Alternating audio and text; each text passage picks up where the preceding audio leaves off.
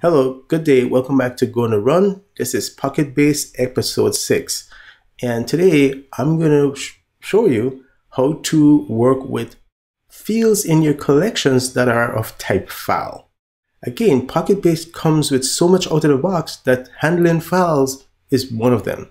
So let's jump in.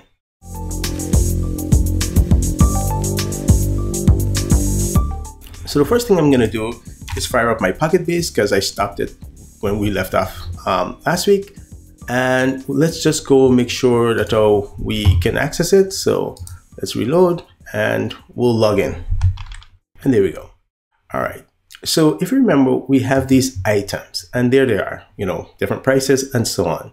But one of the things that's missing, besides the price and the name and description and all that good stuff, users would want to see some pictures, images of the item. And so we don't have that now. So let's go modify our items collection and let's add a new field, and we'll say that the type is a file, and we'll just call it files. We could call it images if we want. So, okay. All right. Images. Notice that when you select file as your type, you can also have a field value that is single or multiple, which is basically a scalar value, one value, or an array, so you can have multiple values for this field. And we know that most e-commerce sites today, when they list an item, they might have many pictures or images of that item or similar items, different colors, different angles, and so on, the front, the back, this sort of thing. So yeah, we should totally do multiple. And let's see what kind of options we have here in terms of modifying or fine-tuning our file type. And you can see we have allowed MIME types. So this has to do with what type of files do we want to upload, just text files, image files, PDFs. And you can see from here, there are many different types. And we said we were going to be dealing with image. So I happen to know that a MIME type for, for images is image/whatever. And I'm going to say image/PNG. We want to support that. And if I click on that, you notice how it adds it to the list. I'm going to say JPEG as the other one. And I'm going to say, let's say GIF or GIF. Some people say GIF. And so there we go. So those are the three image types. I don't want to support PDF or anything else. So I'm going to clear that search. All right. So what else do we have? Thumbnail size. Again, by default, because Pocketbase is providing this feature for you, it can generate and it will generate an thumbnail image, which you're going to see how that's used later. This is a good idea if you're building a UI instead of trying to download the full image, which might be quite large. Let's say it's 5 megs. You might instead prefer to download the much smaller thumbnail image, which Pocketbase will generate for you. And this is max select. We're not going to worry about that. And whether this should be non-empty or not. Yeah, we should probably say it our items, each item must have an image, but since we already have items without image, we're not going to check this right just yet. Is it presentable? This is just, should Pocketbase try to show it in the admin UI? And it defaults to auto, and I'll show you that. So then I save it. So we already have items, so we need to update this, right? We're not creating items right now, we're talking about updating. But remember, for create and update, it's going to be it's going to be quite similar. If we go back into here and go to our API rules, we'll see that this is currently set to admins only. So for now, since we're going to update the image, we'll unlock it for anyone. And so now it's all unlocked. So let's see what we need to do next. So if we go to our editor, you'll see I have a few files. So let me start with this file first.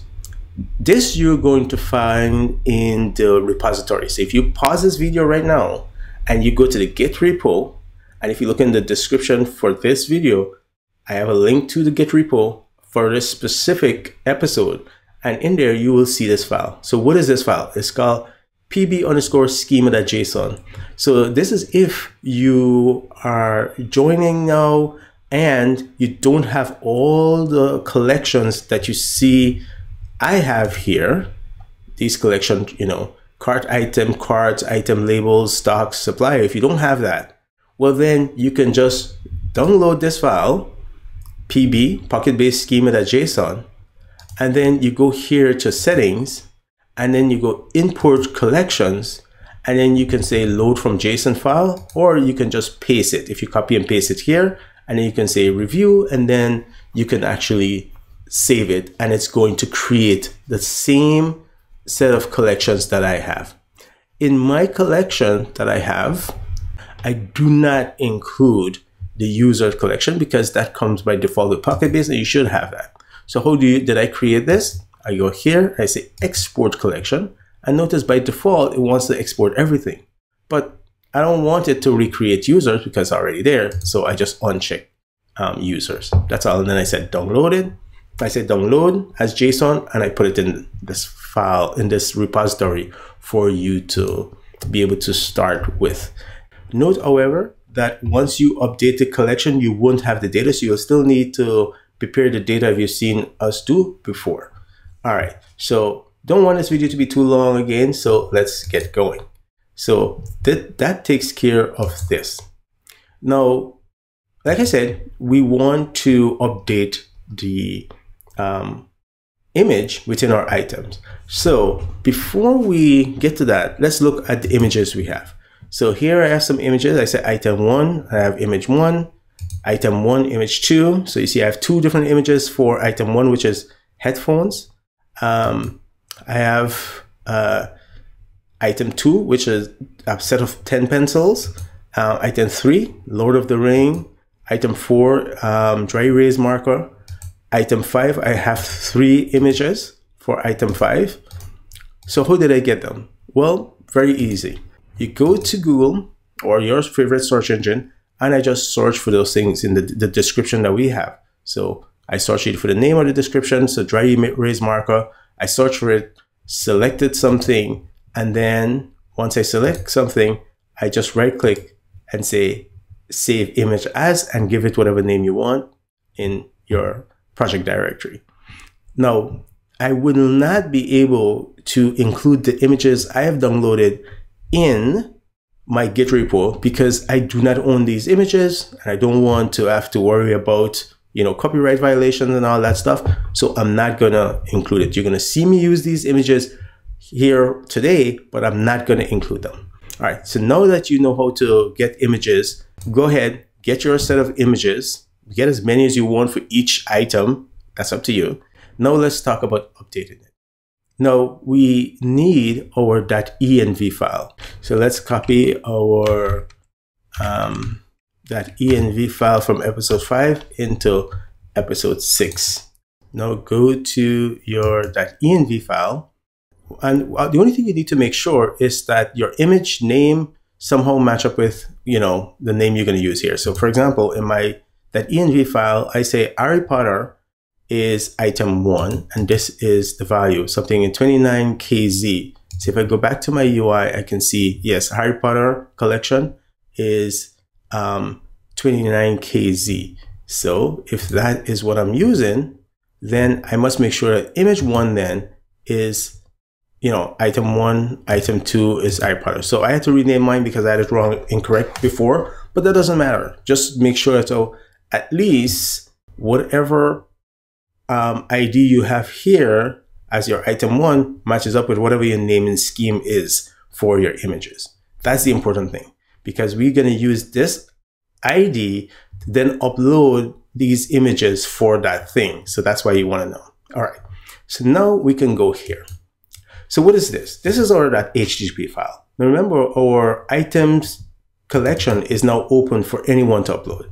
So we're using our base URL, and we can see up there what it's going to look like. It's going to be base URL item/record, and .env we're going to use. Well, we're going to use item 1. So in this case, this is going to be Harry Potter for me. So if it's Harry Potter, then I need to upload the Harry Potter file. So there, we can do it from this file, or we can do it from the command line. I'm going to show you first from the command line, so it's clear for those who are not using this file, and then I'll come back and show you from this file.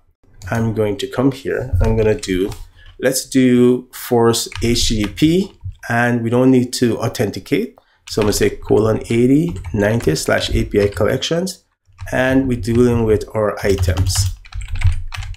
And so I'm not good. Well, let's leave -v on. And so let's do this.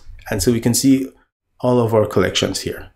And then if I want the specific Harry Potter one, if you remember, I copied that ID, I can say this, and this is going to get that specific item for me, Harry Potter. Notice our images collection is empty. So I need to populate that. Okay, so how do I do it?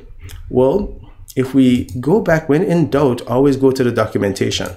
If we go back here and we go to our API and we look at create, for example, it tells you, it says, if you want to upload things to this collection, you should use multi-part form data. And if you're using a file, so file upload is supported only via multi-part form data. And there's a link here to the documentation. This documentation is only going to show you what this is like for using their JavaScript and Dart client, but we're not using that. We're using, HTTP REST. So our format is going to be slightly different. It talks also about protected files and the thumbnails, but we're going to ignore all that bit and just go to how to do it because we don't have a lot of time. So now I want to upload a file. So since we want to update, we're going to use the patch method. And so that means I have to say patch here. But I also know that for httpie, what it needs is to be told that it should do multi-part form upload. And so, as you know, with httpie, I messed up just now. You can specify the field and the value. So the field we want to upload is images, and the value is going to be a file. So we do @ and the file name. So in this case, it's going to be @ and then the file is item1.1.jpg. That's the file we have. And then I'm going to use -v just to be verbose. And then I do enter, and it doesn't like that. It's saying that invalid file fields, perhaps you meant -- form. And that is because if I'm trying to send a file, I have to tell it that it should use multi-part, form data as the header. And I can have HTTP set that by saying that, I have -- form. And now if I do this, you can see that it does set the content type as multi-part form data. Now, you may see this rather confusing thing here, boundary equals blah, blah, blah. And I'll explain this in a bit. So let's just copy this and keep it. So I'm going to copy this and I'm going to remember it. All right. So let's go to our collection now and see what happened. Now, before we do, notice that the return record includes the item1_1_ and then some random data .jpg. This is how Pocketbase always store every file. In that collection for the images, it's going to put the file name, but with some random data. And so even if you upload this exact same file again, it's going to be added to this collection with a different random value here. So we're not going to talk about updating the collection yet. We're just, in terms of modifying or removing items, we're just going to talk about how do you update your items collection and add multiple images. So we see that you can do this from the command line with httpie. And let's just go verify this by going back here and going to our collection and then refresh. And you can see there's our image. And that's the thumbnail. And remember I mentioned that our Pocketbase generate thumbnails for you? That's a thumbnail. And so if you're building a UI, it can download thumbnails for your UI so that your application will be really fast without you having to download the entire image. Now that we've successfully updated our file through the command line, let's go add to this same item another file. Of course, if we could do it to one, we can do it to the rest. So let's see how we're going to do that. So we go back here to our file. And if you look here, you see the same thing that I had from before, which was that value that I mentioned, that I copied from the command line, which says multi-part form data. If you remember the documentation from Pocketbase said, oh, you must use this when you're uploading files. So we need that. So what is this boundary thing then? Well, to understand what's really happening here, let me simplify this a bit. So I am going to leave this as my boundary value. And I know why I'm going to do that, because when it was performed on the command line here, even though we had verbose, we didn't see exactly what was happening here, right? So all we saw is that it was using, some boundary value. But in this example that I have, you see the boundary value being used. And I'm going to simplify it in a minute just to show you. But for now, let's just go with this. So the content type is multi-part form data, semicolon, boundary equals blah. And then we use that boundary value, and I'll explain just now. Content disposition, form data, and then the name of the field we want to update, which is images in our case. This is the field we want to update. And then the file name. In this case, it's going to be item1 image2 .jpeg, and let's put that here, item1 image2 .jpeg. And let's just see if this works. And then if this works, then we can worry about explaining it. So let's do send. And you can see for images, it added our image 2. So let's go back to the UI and make sure that we have image 2. So we refresh, and there is the second image. So that works. Now let's come back here and see if we can understand what's going on. I said that this boundary equals some value is a little bit confusing, but it's used as a way of separating the different things that you're going to submit in this multi-part form data. So why multi-part? Well, allow me to do this. Let me highlight this boundary value, and I'm just going to change it to A, B, C, D, E, F. Now it could be anything. And notice by changing it to A, B, C, D, E, F, you can see clearly that when I set a value for the boundary, when I want to separate the different fields of data that I'm going to send in this multi-part form, what I have to do is say dash dash my boundary value. Then I use this to specify the data, this section to specify the data, and then I end the entire form by having, enclosing my boundary value within double dash and then a double dash at the end. Does that make sense?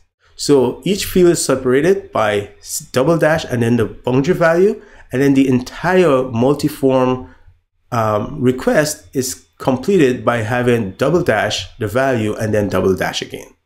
All right, let me see if I can help make this a little bit clearer with something else. Let's say we just don't want to update a new file. So this time we have 3 images for our reporter. So let's do that. Let's update the third one. This is going to be the third one. But let's say, for example, we want to change the price. So our collection here is $79.99. Let's say inflation, we want to make this $115.35. All right. So what we're going to do is, remember what I said, to separate each field, you can make dash dash and then your boundary data. And then you're going to say content disposition, form data, and the name of the field you want to update, which in this case is going to be price. So we're going to say price. Now, since it's a price and not a file, we don't need file name. So we'll take this out. And since it's a price, we don't have a content type specifying what kind of image, because you could update many images, right? Some could be PDF documents, some could be images, blah, blah, blah, JPEG or whatever. So we're going to remove this, but we do need a value for this field for price. So what did we say? 115 bucks and 35 cents. So there's the value. And then this now becomes that part for this particular field, the data for this particular field, which is the price. This becomes the part in this multi-part upload that is the data for this field images. and then you can keep adding more, and then this is the terminating field or end of file. So let's see if this is correct. If this is correct, when I post this, it should be successful, and it was. You can see the price was updated, and now I have appended to that collection. And so if I go back here and I refresh, I should see my 3 thumbnail images and the new price selected. Now you could see the pattern here. Uploading the image for the other things are going to be just as easy. And I'm going to do this instead and just copy this. So we have multiple items. So let's update item 2. And this is going to be item 2. Remember, my environmental file should have the correct ID. So that's what we're hoping for. That's why we prepared it for us. We're going to leave the same boundary. We're not going to update the price for item 2. We're going to update the image. So that's going to be 2-1 and then 2-1. And this should allow me to update this for item 2. And so let's send it. And sure enough, it updated it. And let's go back here and we do a refresh. And you can see my markers. So I'm not going to go through the rest because they can be exactly the same thing, rinse and repeat. Hopefully you didn't have any problem with this and you learned something new. You're appreciating what Pocketbase can do. If you're still watching, thank you for sticking to the video. If you're not a subscriber, please consider subscribing. Hope you like the content. For my returning subscribers, thank you so much for coming back and sticking with me. Appreciate it very much. Mikhail, thank you so much for being a Patreon subscriber. If you'd like to join Mikhail as a Patreon subscriber, here's some information on how you can do that. With that said, take care, stay safe, see you in the next video. Bye.